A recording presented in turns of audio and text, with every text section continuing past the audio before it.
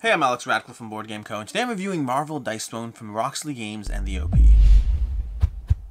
Marvel Dice Throne is a continuation of the Dice Throne franchise, bringing Marvel characters to the Dice Throne game, Season 1, Season 2, and now they have a whole bunch of Marvel characters. They have Scarlet Witch, they have Thor, Loki, Spider-Man, we have Black Widow, Doctor Strange, we have Captain Marvel, and Black Panther over here for your Marvel and Dice Throne entertainment. As far as what Marvel Dice Throne is, as far as what the Dice Throne universe is doing, it's basically a Yahtzee-style game which you're going to be rolling dice to activate abilities, to activate the specific abilities of your characters, and to take your opponent down from 50 health down to 0 before they do that to you. That's going to follow a specific turn structure, which is generally going to involve rolling dice. To be more specific, there's a specific sequence involving, well, let's go through the actual sequence. You're going to go through upkeep first every single round. Upkeep involves you gathering an extra combat point, an extra CP on your dial, rotating that. The first player in the first round will not get that. After that, they'll go back and forth getting it. And additionally, you'll draw an extra card to your already existing hand of 4 cards you start the game with. And these cards give you different abilities that will either modify dice, give you abilities, or sometimes they'll be upgrades for your tableau in which you can go ahead and upgrade an ability, finding Confuddle over here and making it stronger so that you have a slightly better ability in play. You're going to spend combat points to play these cards, but that's what you're doing as far as the upkeep phase. You're getting combat points and you're getting more cards. From there you have a main phase where you can play some of your cards, and from there you go to your offensive roll phase where you have 3 opportunities, very Yahtzee style, to roll dice and see what you want to activate.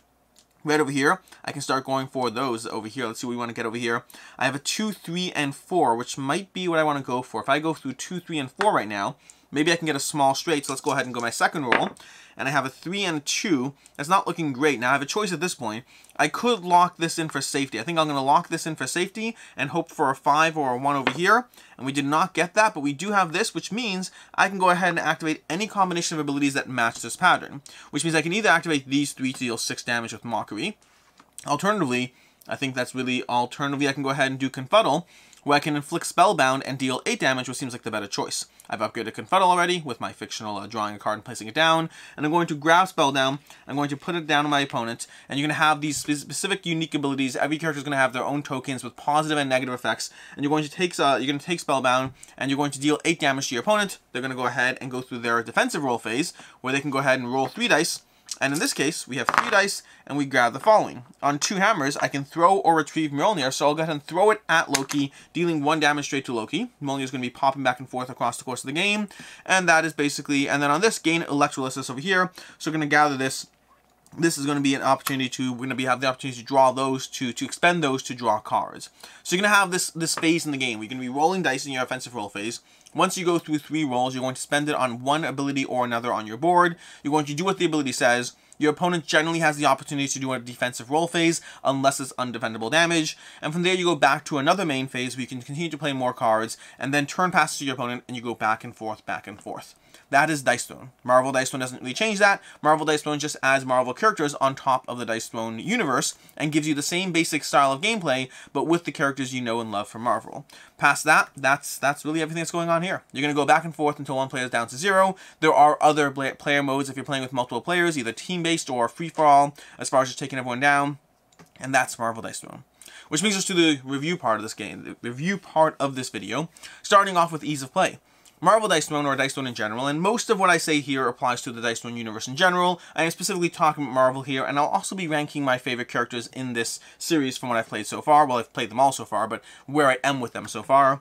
But Marvel Dice Throne is a good, solid game. It's a game that, as far as the accessibility, as far as the ease of play, it is very easy to dive into. It's basically Yahtzee. Roll 3 dice, roll the dice, roll 5 dice, roll them 3 times, go through the pattern until you eventually figure out what ability you want to activate. Draw cards and combat points at the beginning of your turn. Try to figure out the combination of cards you're going to play to modify dice, whether tipping your opponents or tipping your own. Use the specific unique aspect of your characters in order to maximize whatever pattern or strategy you're going for in the game. Try to upgrade the abilities you're going to be utilizing most often, but don't waste your combat points on the abilities you don't think you're using anyways, as you try to eventually take down your opponent before they take you down. It is very easy to go through, it's very easy to play, it's very easy to teach, it's incredibly accessible in terms of the gameplay. Takes 5 minutes to teach the game, to get someone up and running and play it, and it plays in generally around half an hour, although that can vary. As far as what I like, don't like, and conceal as not liking, starting off the bat with the amazing art and production. Something that's held true for the Dice Throne universe since I first played it way back with the original Season 1, before it even got the big box production, is this game looks beautiful. The game over here, the Dice Throne game over in general, just looks beautiful. All the art, all the production, these revised player boards they started adding in Season 2, everything just looks amazing, and everything else makes you want to play the game. Between the player trays you have, these specific player trays that hold all the components, everything nicely sorted in there, so you have these little packs of characters, between how easy it is to table, between how accessible the game is, all these things make you want to table the game. And it's an excellent filler game as well. It's an excellent filler game in terms of being a game that plays in generally half an hour or less, gives you enough variety to the experience between the characters you can play with, that you have reasons to dive in again and again, and it's just rolling dice back and forth, Yahtzee style, trying to trigger the right abilities, trying to upgrade your character, and trying to figure out who's going to win today. Loki versus Thor, Scarlet Witch versus Black Panther, Captain Marvel versus Doctor Strange, figuring out which pair up, which team up is going to win the day. It is accessible, it looks beautiful, it is easy to play, it is a great filler game, it gives you a good sense of progression as you level up your character. My favorite part of the game easily is finding the cards and trying to level up your abilities so you can get more powerful, so you can activate your Confuddle more often than other abilities, because your Confuddle is now better than your other abilities, and so it will pay off better than your other abilities. It is simple, accessible, variable, rewarding, all good, simple things. As far as what I don't like about the game, starting off the bat, which is there's not enough depth to the choices you're making. Marvel Dice Throne is accessible, and the accessible and simple and all those keywords that make it an easy game to table also does take away a little bit from just how deep the experience can be, in terms of this is a game where you're rolling dice and generally going for the obvious move. There's not a ton of depth to how you're going to play a character. There's not a ton of depth to which abilities you're going to try to activate. You're going to roll the dice and see which of these rolls. Let's see what we got over there. You got a 1, a 5, a 2, 1, 2, 3, 5. Okay, well, I can probably go for that 4 over there. We got 2 rolls over here. Will I get a 4? No, I got a 6. That changes the equation. Maybe I'll go for this one over here. There we go. I'll just roll this, see what we get. And we got another 5. Let's go ahead and activate Vilify. Generally, the choices you're making are going to be fairly scripted around how your initial roll plays out and the abilities you have and haven't upgraded. There are going to be times where you're making a little bit more decisions, but generally I find them to be on the low end. You're trying to deal damage to your opponent, and you're trying to take them out, and you're trying to power through those 50 health before they power through yours, trying to use whatever tips or tricks at your disposal based on the character you're utilizing. There's not a ton of depth, and there's not a ton of variety either. The nature of Dice Throne as an experience means that in this set over here, we have 8 different characters, and then in the larger Dice Throne universe as well, there's another 16 characters there, plus 2 more with Santa versus Krampus. But even if you're just focusing on Marvel Dice Throne, within 8 characters, there's only so much variability you're going to find in the experience. A basic example you can find over here is going to be your basic starting spell over here, Markery. On 3 of a kind deals 6 damage, 4 of a kind deals 7, 5 of a kind deal 8. And over here on Thor, we have 4, 5, and 7 instead of 6, 7, and 8. But this time you throw Mjolnir, which when you throw Mjolnir, you deal a damage. So most of the time you're going to have a very strong commonality between the fact that they're all dealing various points in damage. There's a strong overlap to the types of abilities and the combinations of things that you're rolling. They'll have abilities such as drawing extra cards or adding a status effect, but there's only so many different ways you can count up to a number. And with 8 characters and upgrades and 8 different characters in the set, unless you have a ton of complexity to each character, they're going to tap out as far as how variable the character choice actually is. There are differences, to be very clear, but there are more similarities than there are differences between the decks of cards, which often have a lot of similarities, between the character abilities, which have a lot of general deal 7 damage and do this one thing. What does that one thing do? Well, it negates 1 damage, or it causes an extra damage, or it lets you do an extra way of dealing a damage. There are some characters that give you a little bit more interesting decisions, but I find most characters have a small degree of variability and a large degree of commonality, making it fun to dive into other characters, but fun with a limited sense of just how fun that variability can be. As far as I can see others not liking, first of all, this is a pure luck game. If you don't like Yahtzee style rolling the dice and re-rolling, this is not a game for you. Yes, there's some degree of strategy as far as, okay, great, this is my starting roll. What am I most likely to get based on the starting roll? But past that, you are a victim to the dice. That player who rolls 3 6s on their first roll and then gets to go for their ultimate, that's going to feel a little bit more unfair compared to the fact that you haven't rolled more than a single 6 the entire game. And the asymmetric aspect of the game, despite the fact that I said the characters are not that variable, does mean it is very easy to lose this game and feel that you lost because the other player had the better character. If you're playing against Loki and you keep missing because he keeps playing down his cards that help him just vanish in a puff of smoke, that's going to feel frustrating.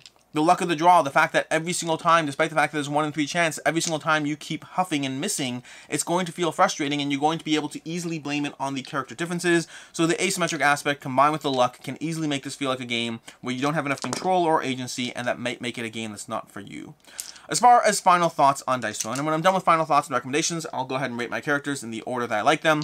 But starting off the bat, as far as final thoughts, Marvel Dice Throne is a game that I thoroughly enjoy. Dice Throne in general is a game that I thoroughly enjoy. But it's a game that is always fun, always happy to play it, will never turn it down, but also it doesn't give me a rush. It's a game that the first time I played it, it did give me a rush. The first time I dove into it, it gave me, oh my gosh, this is so much fun, just rolling dice, activating abilities.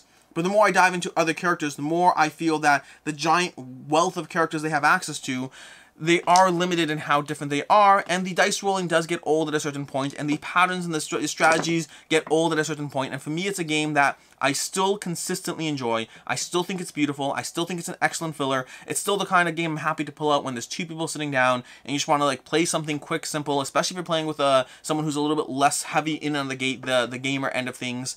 It is a great gateway game. It is beautiful. It is excellent. It's just also light at the same time. For me, it's a 3.5 out of 5. Very solid in what it's doing. Very pretty, very attractive, but a lot more pretty than it is good, if that makes sense. Still good, but more pretty than it is good.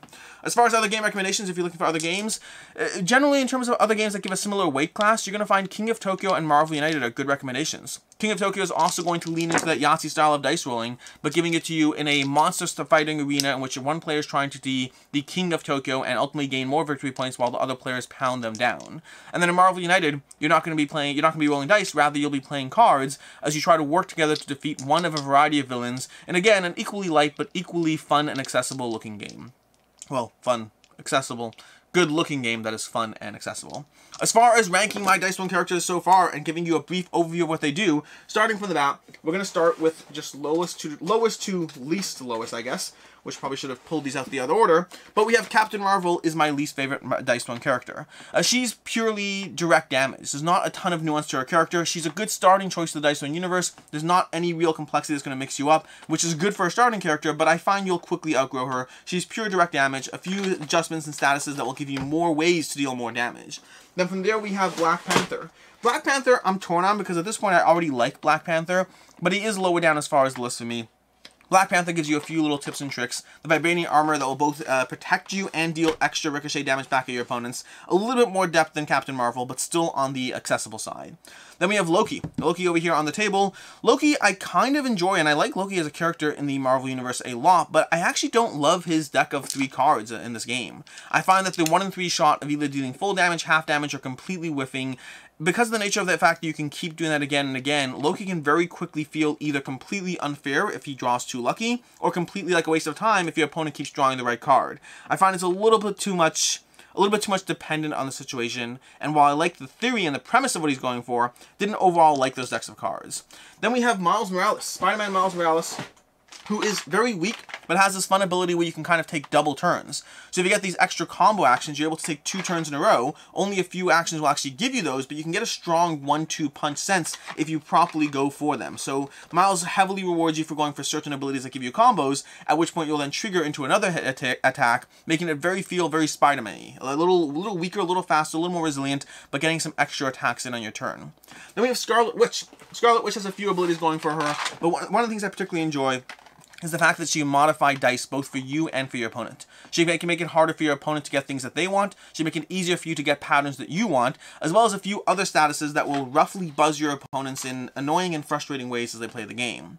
And from there we have Thor. Thor is one that I actually didn't love that much at first, but he has grown on me over multiple plays. Thor is also, very much like Captain Marvel, is a very vanilla direct damage character, but the thing I like about Thor is their ability to discard cards from your hand to ping your hammer back and forth.